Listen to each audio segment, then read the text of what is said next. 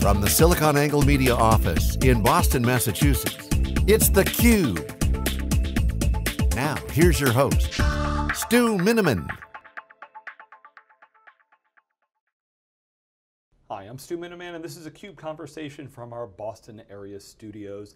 The ecosystem around data and analytics definitely isn't becoming any simpler today. Joining me for this segment is Clarke, who's the Chief Strategy Officer at Qlik. And Drew, let's start there. We talk about the wave of big data. A lot of them have wrapped themselves around the cloak of AI today. You've got machine learning in there. So help kind of give us a little bit about where Qlik fits into that ecosystem and differentiates itself from this very diverse ecosystem. Yeah, sure. And I get that question a lot, Stu, is who is Qlik and what makes us unique? And as a strategy individual and professional, I spend a lot of time working with customers, looking at companies, and I always come back to, it's like, what is that core kind of part?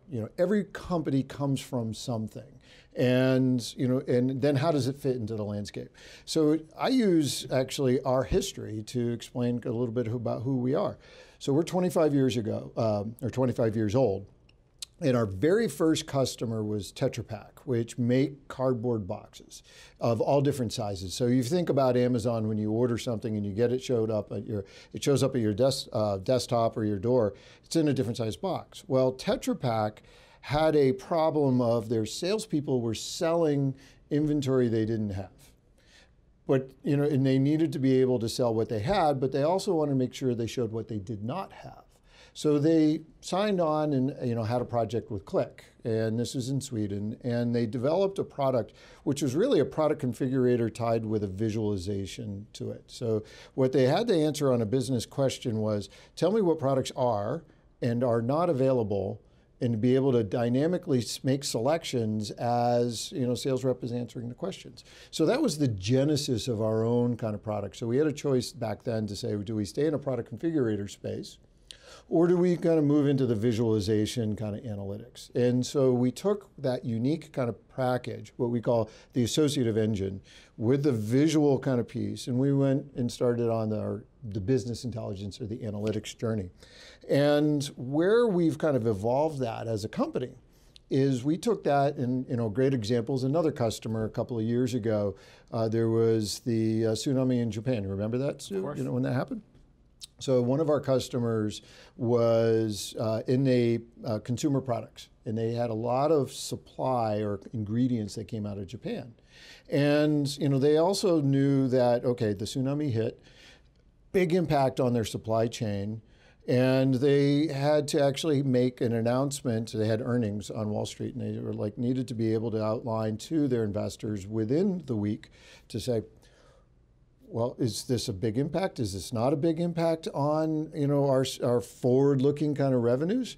And they tried answering a question using traditional analytics. It's show me what products were impacted by the tsunami, and that's a first-order question. As you know, it's kind of it's an easy question to ask.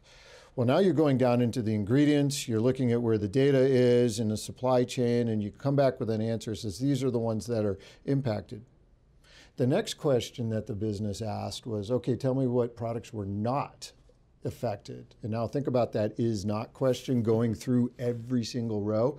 Oh, and tell me what the inventory is, and can we run campaigns and sales where we know we're either A, going to miss our revenue numbers or we're going to hit them. And they used the Qlik, they tried a different kind of traditional way of answering the question. They couldn't answer because they got stuck at that first.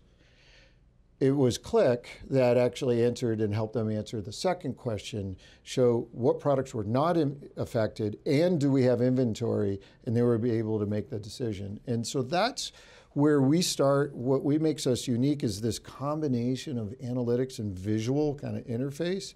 And that's been kind of our core differentiator in the market from 25 years ago to where we are today. Yeah, and boy, that industry has changed quite a lot. I think about data visualization.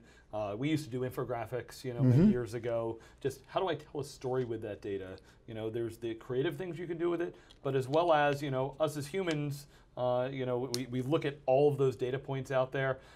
And most of the time it's not static. I love people when they're sharing. It's like, okay, let me give you, charts for something over a 100-year period, and you can watch it ebb and flow and change and the like. So, there's so many technology. 25 years ago, cloud had many different terms. I can argue I've worked with plenty of people that we, had the XSPs back in the 90s and, the pre-cloud things, but there's some challenges we've been trying to solve, and then some major breakthroughs we've had, with some of these journeys and these technology waves. So, bring us up to today as to, we talk about things like, speed and scale and agility impacting what we're doing. It's got to be, you've got the why in the core, but the how and the what has changed dramatically.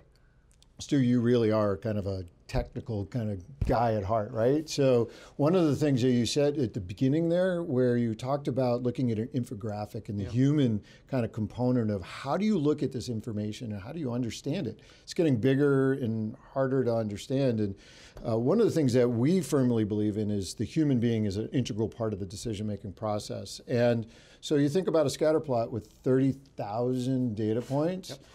How do you actually make sense of it? And we spent a lot of time about the human brain and how it looks at information on this kind of big data scale. And we're a predator, as a human. We're binocular and we look for certain things. And so we spent a lot of time around that kind of visual interface. And I think Stephen Few writes about this, Edward Tufte, in his documentation around kind of how do you present information in a great way. Well, you take that 30,000 kind of data points on a scatter plot, and bringing it forward in our technology, we show density in heat because that's what we look for, and we look for patterns, and we look for outliers as a predator or as kind of an individual. And so we present the information in a way that a human is kind of wired to receive it. But underneath, and this is where I think your second part was going, underneath is like, how do you keep that elegance but responding to kind of now compute and infrastructure and all the sides? Yeah, and I guess I always worried is, we talk about, garbage in, garbage out sometimes. How do I make sure I've got good data? How do I make sure, the algorithms learning, that there was a tool that was, let me train this AI on Twitter, and what they got back, they had to turn it off really quick because it became a troll and then much worse, and the language was awful. So, sometimes if you just let the data, run wild, the algorithm doesn't understand what's going on. How do you balance that? Make sure we're getting, good decisions and, good information, and, we say, if you automate a bad process, you haven't done a good thing. Right, right. Well, and that comes through, I think, a number of layers from automation. There's kind of the data, getting it from the raw source, getting it ready for the analytical kind of consumption. And is it a machine? Is it a human? Is it a human augmented with kind of the intelligence? And as you progress through this kind of data kind of journey of bringing the data into, now the common terms are data lakes and data swamps, how do you find the right information, and where do you put the right kind of governance? And governance not being a bad word, but governance being I'm confident that information is correct. And so, you see the introduction of data catalogs. So much like a card catalog in a library, if you're old enough to actually remember that. I know the Dewey Decimal System. Okay, there you go. So I'm old. I was a page. That was my first paying job, was to put books back in the library. And you want to be able to find the right information and then know that it's been curated, been set up, but it doesn't have to be written all out. You want to have that progressive kind of, bringing of that information for the user to be able to do that. And as you kind of fan out from the central, that raw data out to kind of where the analytics users are kind of engaging and working with it, that governance allows for that confidence, but then you need to know that you're scaling and the speed. You don't want to wait. If you had a request, the decision, like just even what happened to that customer, tsunami happened, I have earnings on a set day in days from an event. I can't wait a month to come up with the answer. I need that speed. I need that faster. All right. So, who's the one that inside the customer that you know, works on this? You know, we've all heard that, you know, there's skill gaps out there. You know, years ago it was like, okay, we're going to build this giant army of data scientists. You know, it's not like we're saying we don't need data scientists, but you know, we don't have enough time to train enough PhDs to fill the job. So is that, you know, where are we today? You know, where do the customers fit organizationally? And you know, if you can get in a little bit to the kind of where the product touches them. Sure. Yeah.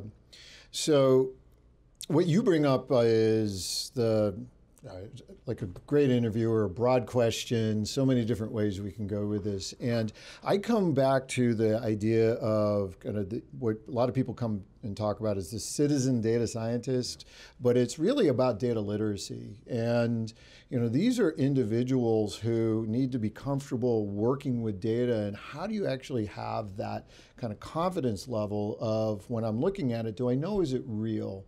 Am I, you know, having the right kind of conversation?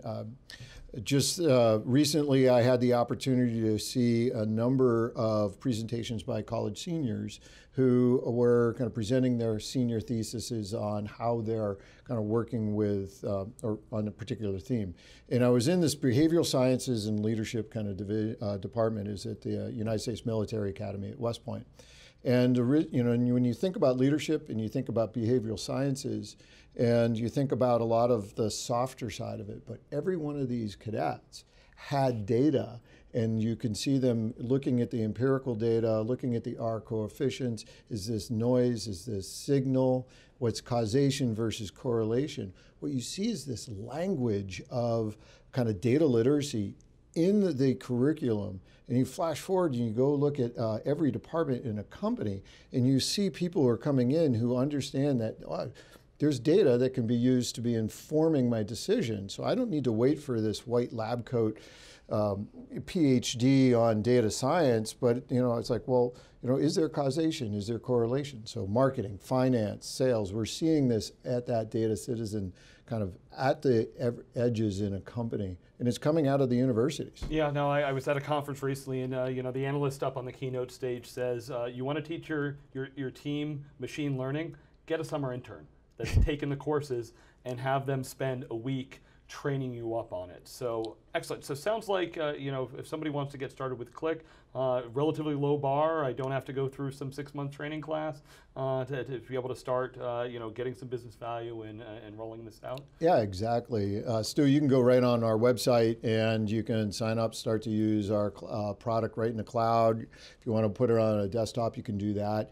And when you just drag in your first kind of data files, and I encourage you to actually bring in a complicated kind of data set. Don't go with a simple Excel file. You know, a lot of companies can do bars, charts, and graphs.